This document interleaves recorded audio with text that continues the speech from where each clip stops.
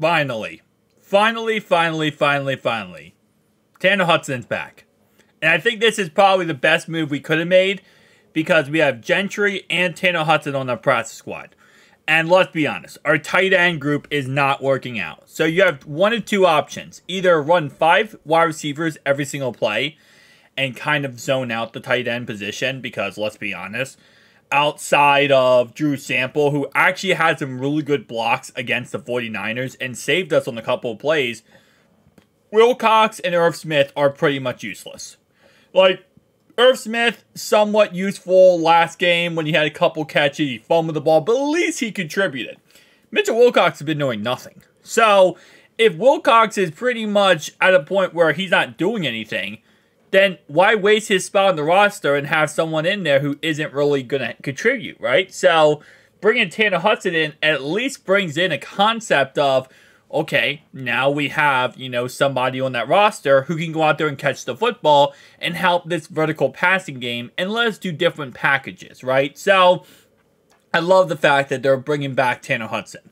Again, like I said, there's 2 guys they have on this, press squad tight end-wise. They have Gentry for the Steelers, and they have Hudson. So they have 2 different options here.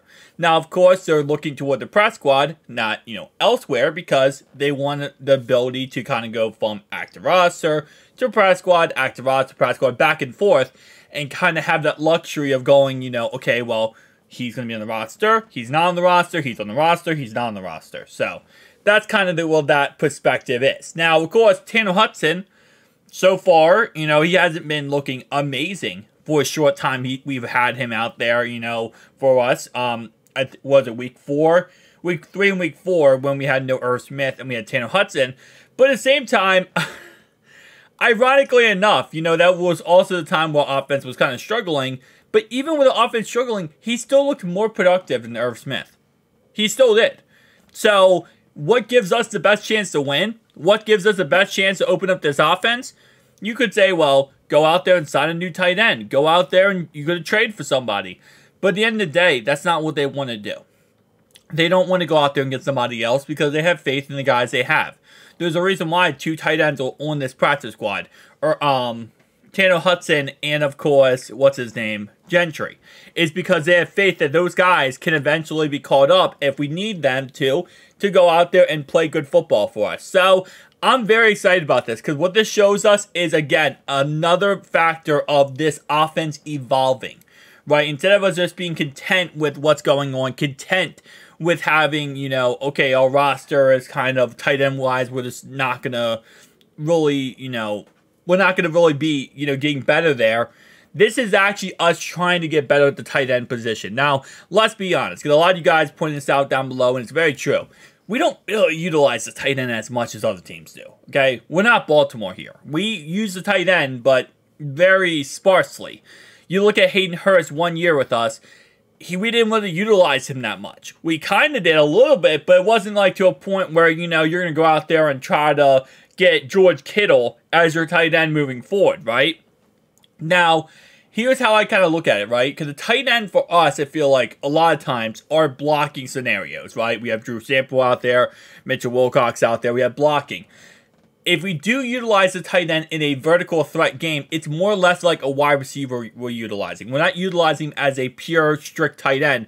We're utilizing him more like a receiver. This is why a lot of people have made the argument, why not just put Yoshio there, out there in that position?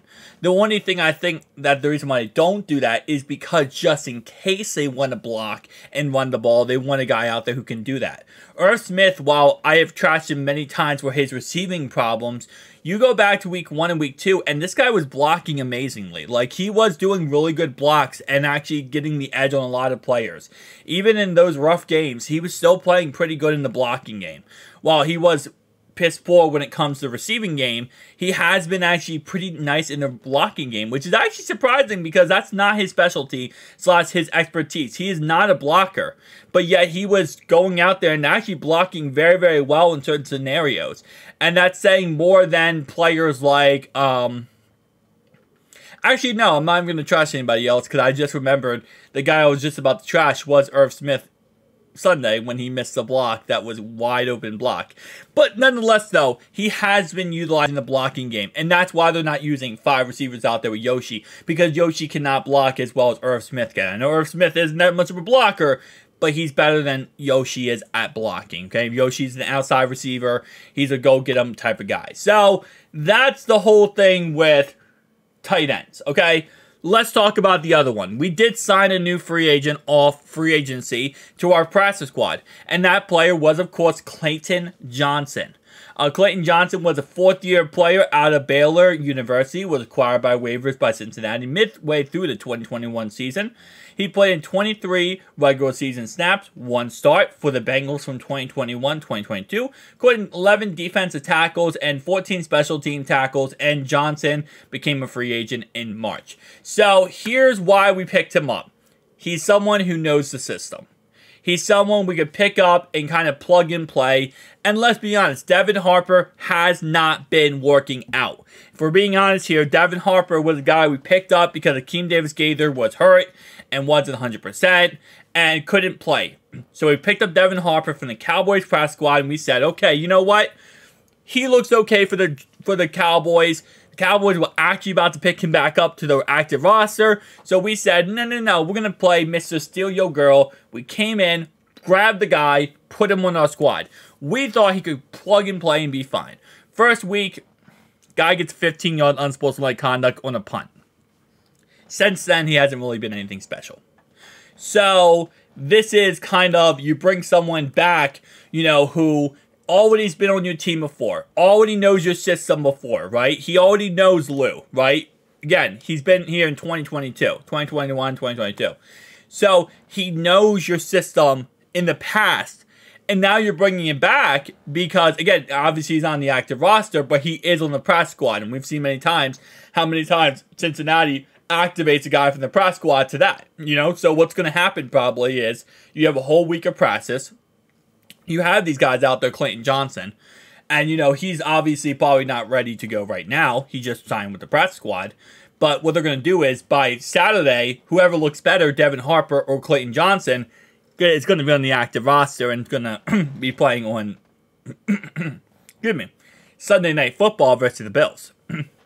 So that's kind of how I see this scenario panning out. And it makes sense. Again, you're trying to make your roster better every single chance you get.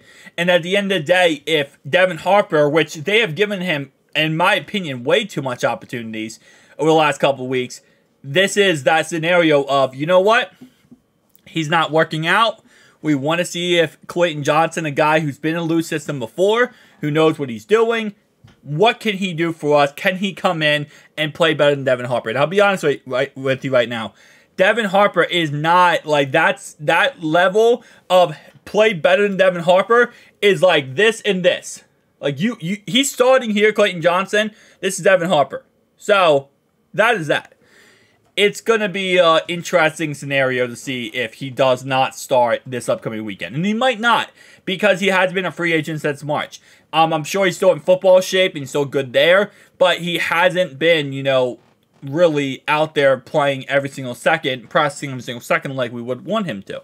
But he knows the system. So it's the kind of guy like AJ McCarron, when he comes in, he's familiar with how things operate. This is not a guy who's coming into a completely blank canvas here. This is a guy who knows what he's doing, he knows what we're about, and he comes in and he's able to play at a high level.